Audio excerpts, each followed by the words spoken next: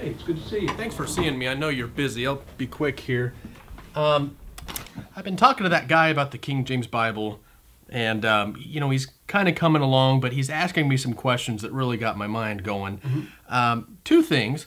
The first one was he said that the King James translators, I guess they added some words that maybe weren't in the originals. Oh, italicized words, sure. And the second thing he was saying is that we King James Bible believers, that we believe the English can correct the original Greek and Hebrew.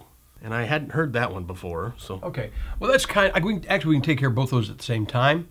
That second one though, that's more a charge. In other words, they like to make you feel guilty, put you on a defensive, like, oh, if I say I believe that, I've done a terrible thing. No King James Bible believer believes that you can correct the original Hebrew and the original Greek with the English. We say you can correct the Greek and the Hebrew that we have. Anybody says they have the original Greek or the original Hebrew is either misguided or outright lying.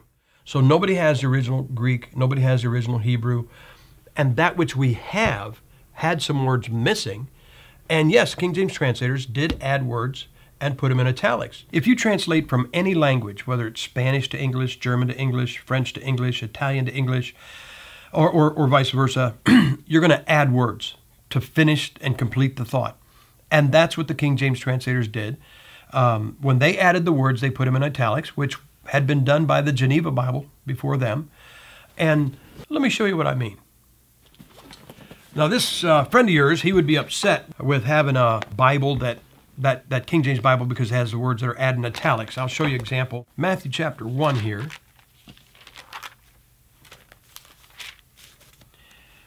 And it says here, David the king begot Solomon by her who had been the wife of Uriah. Look right there. Okay, see? David the king begot Solomon by her, and now notice it says, who had been the wife of Uriah. And who had been the wife is in italics. So it wasn't in the Greek, correct? I guess, yeah. So your friend would say that doesn't belong there and that it's wrong, correct? Right. Okay, well, see this right here? That's not a King James Bible. It is a New King James. So if your friend says, well, you know, I just have a problem with words being added by the translators, then he doesn't have a problem with the King James. He has a problem with the King James. He has a problem with the New King James. He has a problem with the English Standard Version. He has a problem with the New International Version. In fact, he has a problem with every Bible on the market. Let me ask you this. You were brought up in church. Yes, sir. And heard about the 10 plagues over Egypt when the Lord was trying to deal with Pharaoh to get Israel out of Egypt. You believe there's a plague of flies? Yeah, sure. Okay. Yeah. Well, look at Exodus chapter 8. Look at verse 21. Else if thou wilt not let my people go, behold, I will send swarms of flies upon thee. What do you notice about the word flies? It's italicized. Look at verse 22. Italics. Yeah. Look at verse 24. Italics? It is, yeah. How about 29? And he removed the swarms of flies. Flies, flies, flies. You want to know the truth? The word flies does not appear anywhere in Exodus chapter 8, that it's not in italics.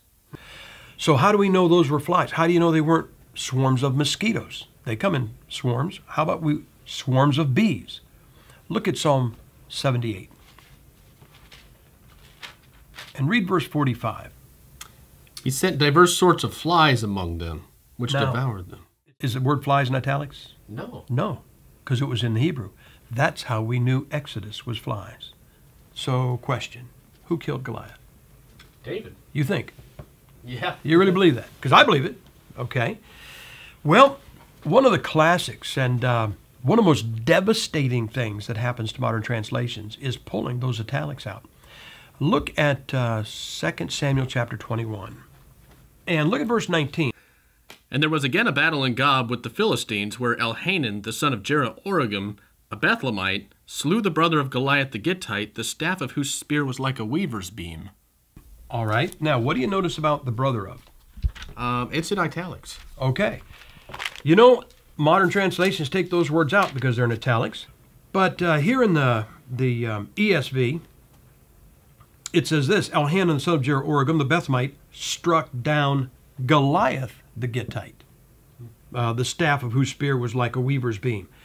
So they took the italicized words out, and by doing that, they inserted a double problem. Have you ever heard anybody say this? Lost people say this. Well, the Bible has contradictions in it. Mm-hmm. Okay? Well, the King James Bible doesn't have contradictions in it, but modern ones do. You were told that David killed Goliath. Well, you were told David killed Goliath because in 1 Samuel chapter 17, it says David killed Goliath. And in the ESV, in 1 Samuel 17, it says David killed Goliath. But then you get to 2 Samuel chapter 21, verse 19, it says Elhanan killed Goliath. That's a contradiction. But it doesn't put a contradiction in the Bible. It puts two contradictions in the Bible. Go to 1 Chronicles chapter 20. And 1 Chronicles chapter 20 is a parallel to what you just read. In other words, it's just a second accounting of that battle. And look at verse 5. And there was war again with the Philistines, and Elhanan the son of Jair slew Lahmi, the brother of Goliath the Gittite, whose spear staff was like a weaver's beam. In this ESV, this English Standard Version, it has two contradictions. It says David killed Goliath and Elhanan killed Goliath. Then it says, it's a contradiction, it says Elhanan killed Goliath, and it says Elhanan killed the brother of Goliath in the same battle at the same time, double contradiction. It's kind of like this, I got a little story coloring book for one of my grandkids. This coloring book has a mistake in it. It says, David threw a stone and hit Goliath right in the forehead. But we know from the ESV that it wasn't David. It was Elhanan. And I think this, if they can scratch words out of the Bible and put different words in, I guess I can correct a coloring book. And so I'm going to take David out of there, and I'm going to put Elhanan killed Goliath. So if a guy says, I have a problem with the italics, the King James Bible because they added italics, but he doesn't have a problem with the New King James or the ESV or any other modern translation, then he doesn't have a real issue. And it shows you that it's not a problem in his head. He's not mistaken. It's a problem with his heart. And you have to ask yourself, and they need to ask themselves, how come only that book, the King James Bible, how come that's the one that they don't like? Well, you need to take that? No, it's just that guy from before. Oh, your friend with the questions? Yeah. Hey, why don't you ask him, who killed Goliath?